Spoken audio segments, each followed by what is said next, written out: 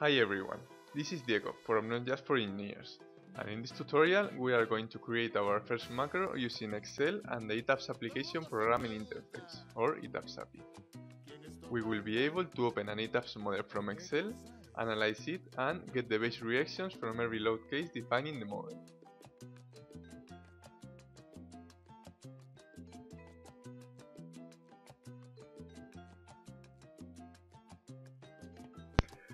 First things first, in case that this is your first macro using Excel, you have to activate the Developer tab. And now you can access the Visual Basic Editor and write your code. Every time you want to make a program using the API, the first thing you have to do is to make a reference to the ETABS library, which is located in the installation folder.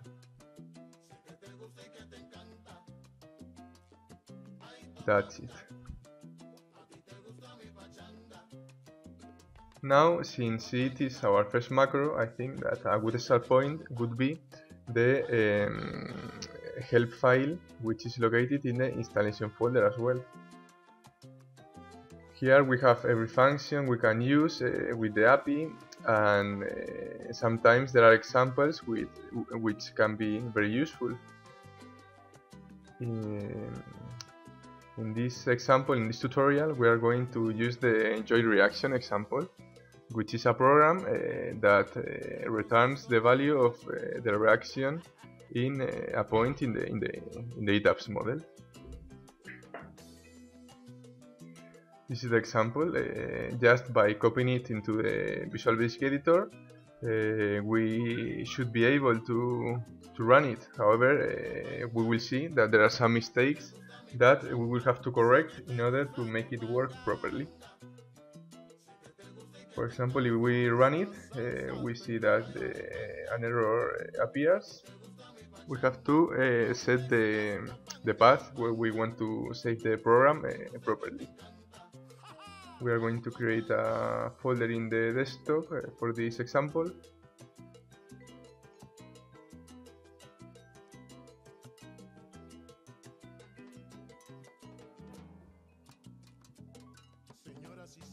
Okay, and just by copying the file path, it's okay for this.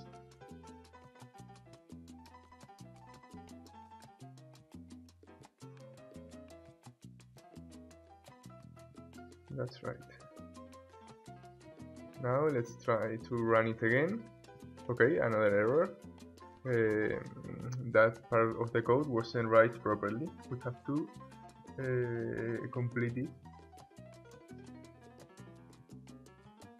Now let's try again, but another error. That variable should be a long type variable instead of an integer. We have to correct some few lines more.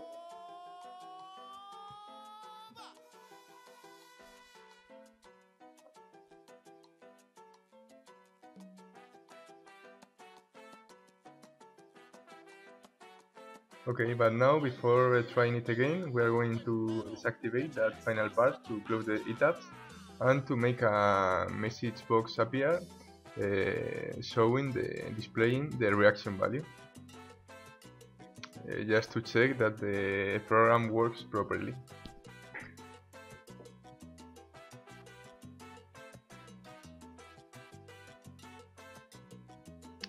Okay, that is the reaction value.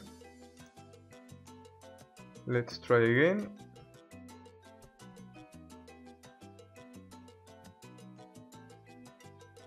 Now ETABS runs properly.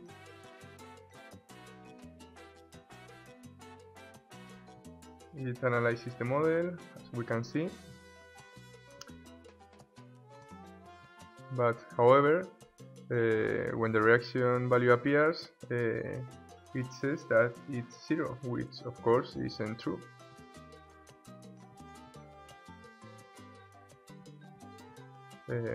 This happens because our code isn't right yet. We have to make reference to the unique name of the joint instead of the joint label.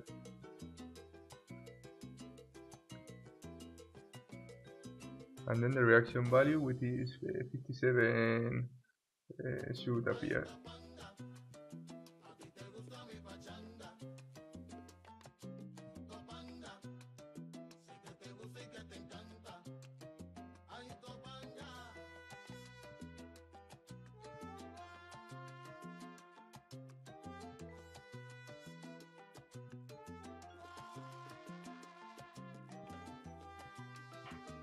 "65", that is the unique name, and the load case should be spelled properly, taking care of the capital letters as well.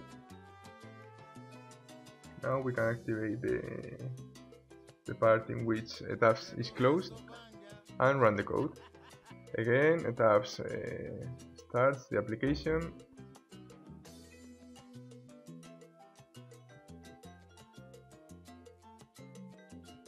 And as we will see, now it runs properly. The reaction value is 57 point something.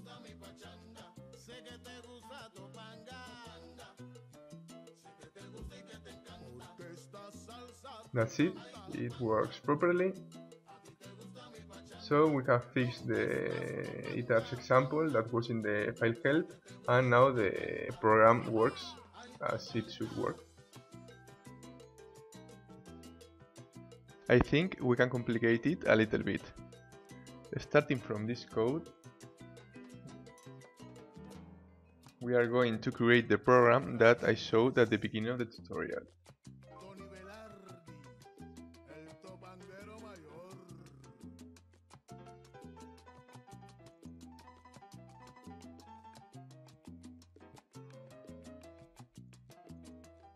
This is the code that we are going to create. Let's have a look to the main changes of it. First of all, it's clear that I have divided it into three different parts. The first program, the second program, and the third one. And why have I divided it into three different parts? Let's see. But first, let me write just the heading of the program.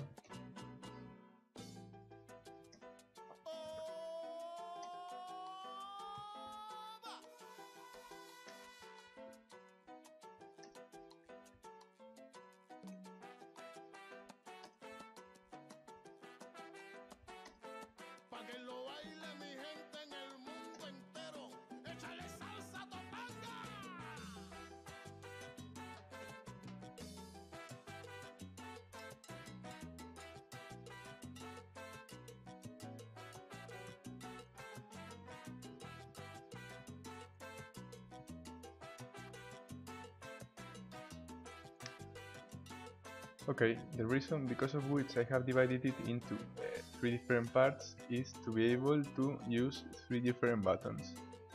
Because for each button we create, we have to assign a macro to it. For example, when we press this button, we are going to run the first macro, which was the macro which opens the model. We are going to have a look to it later.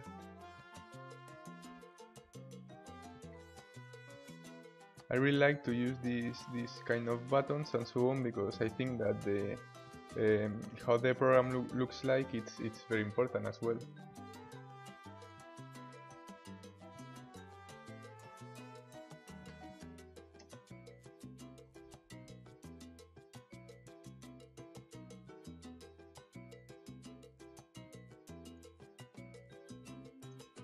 And then the third button.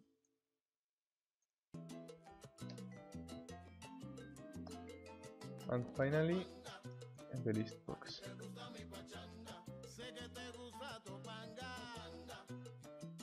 Okay, if we want to refer the list box in our code, we need to know its name, which is listbox1. Okay, so now just a few changes more. Let me think. Okay, that's it.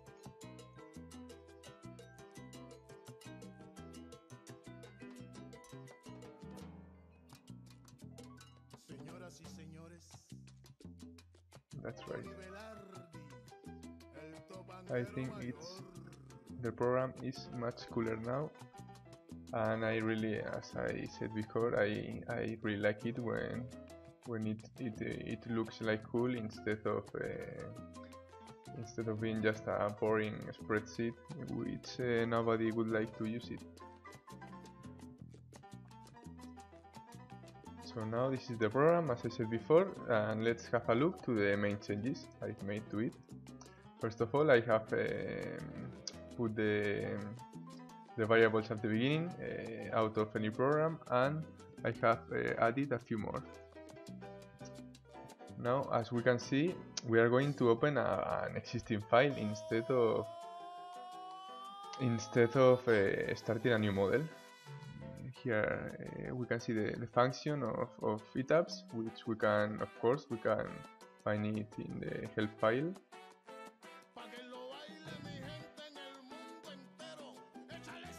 Here it is, open file. It's very easy because you can find a sample as well, and it's very easy to use. With this line I just ask for the name of the file, and then using this function we can open an existing model. We can now run the analysis, and here with this other line we are going to set the units to whatever we want to. This is another function that you can find it as well in the help file. That this is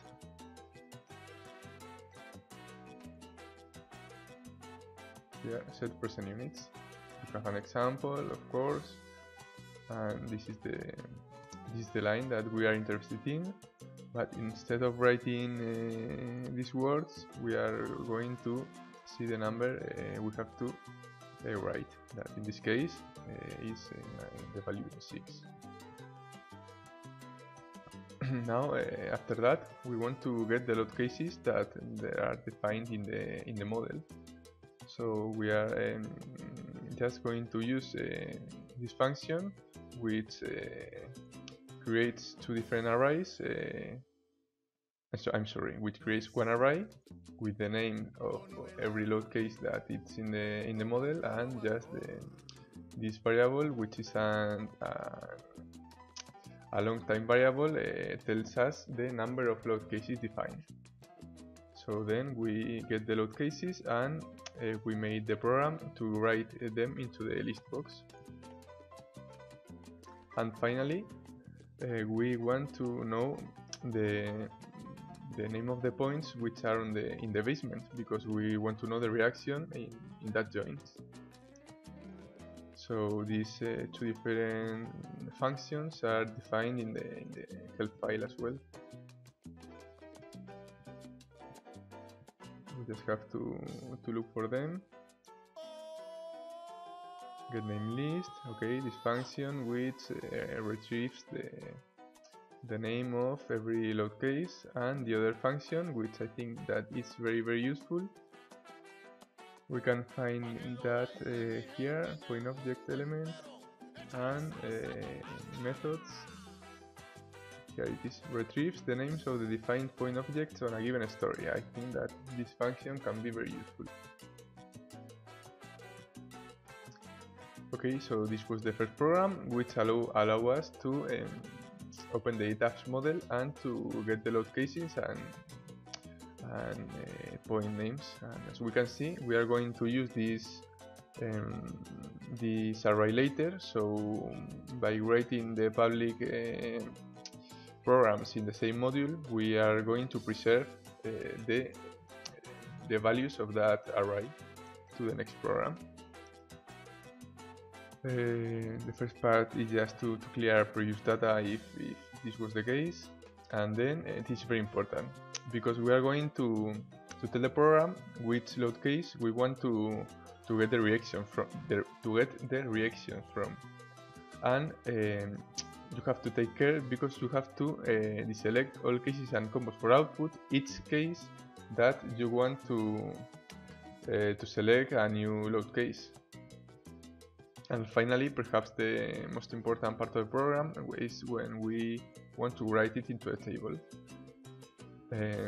it's very easy. We just we are going to use the joint reaction function that was explained before in the ETABS example, but to give we are going to use this array that has the names of all of each point in the basement, as we can see, instead of selecting an individual joint.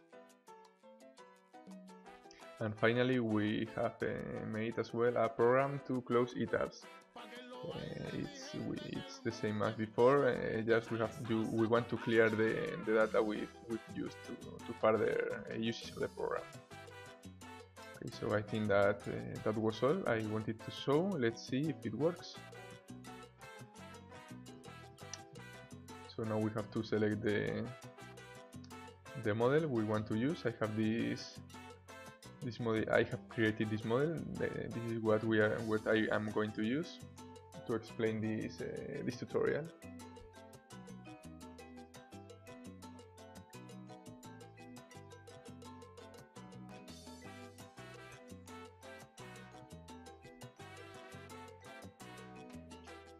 Okay, this is the model. Everything is okay. It has to analyze now. Fine.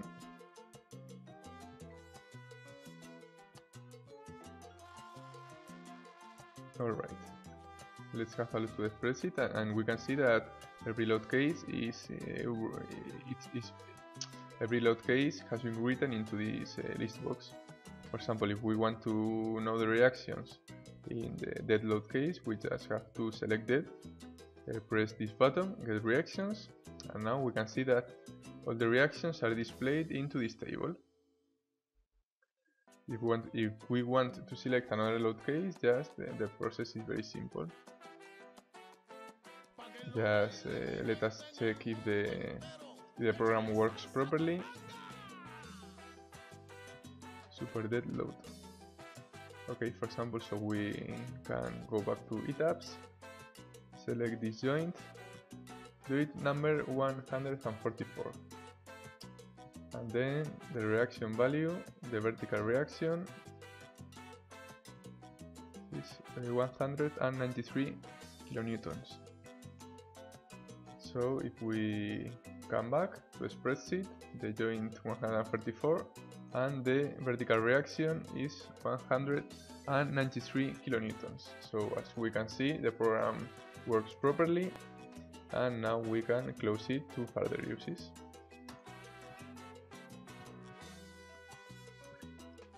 Okay, and the program has been closed. This is the end of this tutorial. I just wanted to explain how to start programming in ETABS and to explore a little bit the possibilities it has.